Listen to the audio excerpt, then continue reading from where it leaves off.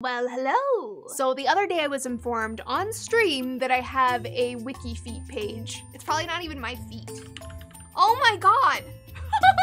There are so many pictures! There's comments! Am I blushing? I feel my face getting hot. It was all fun and games until I realized that my feet get more views than most of my YouTube videos. Maybe it's finally time to go full foot tuber. Fortunately, foot fetishes aren't the least bit threatening, but it does make you wonder, doesn't it? I know what you're thinking. Why do some people get off to feet or toes or random objects like balloons? Fetishes, for all their quirks, are a normal part of human sexuality, but they're kind of mysterious. Today, I want to take a little peek into the shadowy corners of the human mind to better understand fetishes.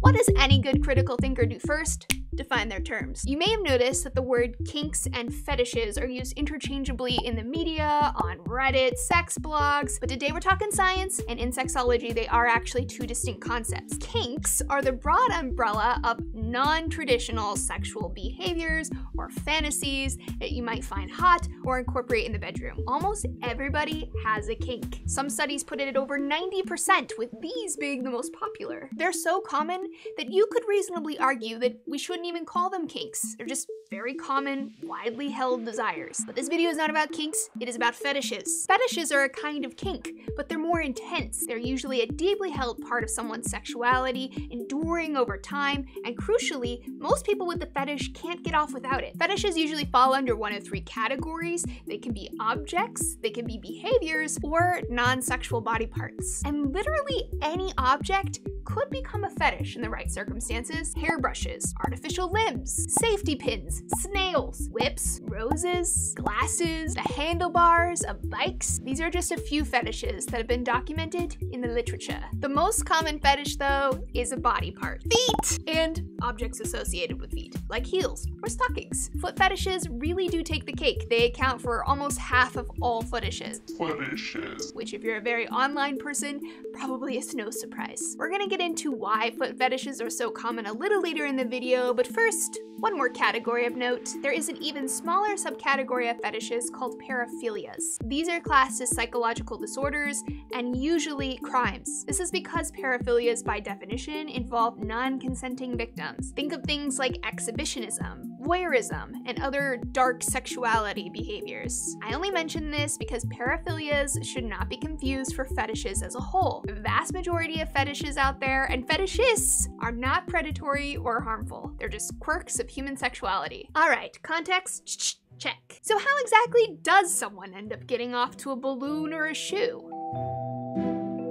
Well, there's still plenty of mystery on this topic. There's one thing that we know almost certainly. Most fetishes are formed in childhood, before we're fully aware of our own sexuality. And this might explain why so many fetishes seem to have a sort of childlike, primary school quality about them. Like who's been a bad boy or a good girl, and who's gonna get punished later. From infancy to puberty, but especially starting around age 8, our sexuality is rapidly developing, which is why childhood experiences can have such a tremendous impact on us and our sexuality for the rest of our lives. Fetishes can start with some of the first vaguely sexual feelings that we might have, or feelings that aren't even sexual, but just kind of feel similarly. The autonomic nervous system that regulates sexual arousal and function also regulates other types of arousal, like fear, think shame, anticipation, anxiety, all feelings that are pretty common in childhood. And along these lines, there is some evidence that kids who are sexually shamed when they're growing up are more likely to wind up with a fetish. Many fetishists can identify the precise moment in their childhood when their fetish began, like the kid who regularly rubbed up on their stuffed animals or watched Lion King 800 times who became a furry,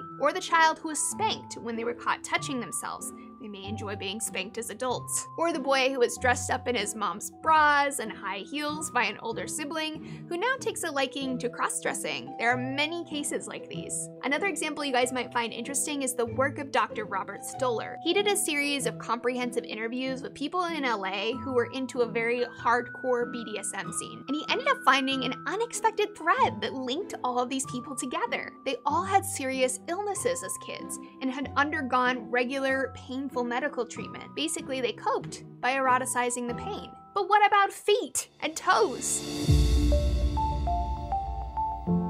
Many researchers, starting with our boy Freud, noted that children and babies are much more aware of feet because they're closer to the ground. They're also more likely to go barefoot, to touch their own feet, to tickle feet. And when it comes to their development, feet can be a site of tremendous frustration and struggle for kids as they learn to walk and to tie their shoes. Freud believed that our sexual development unfolds in 5 different stages. As we grow up, different parts of our body become important sites of pleasure, of frustration, or perhaps both. And he argued that improper resolution of each of these developmental stages could cause us to confuse these feelings or become fixated on this site when we got older. But where Freud really seems to go off the rails is with his foot fetish theory. Freud thought that foot fetishes begin the first time a boy looks up at his mother and realizes that she doesn't have a penis. Suddenly, the boy is filled with fear that he could lose his penis too. Freud may have been projecting here. He's very into penises. The theory goes that the fetish object is the last thing the boy saw before having this pivotal, mind-blowing realization. Of course, in his universe of castration anxiety, women either don't exist or don't have fetishes, which is true that it's less common in women, but in his theories, women often feel like this sort of afterthought. Now, if you, like me, are not really buying the whole castration anxiety explanation, fear not. Today, researchers have a much better supported theory.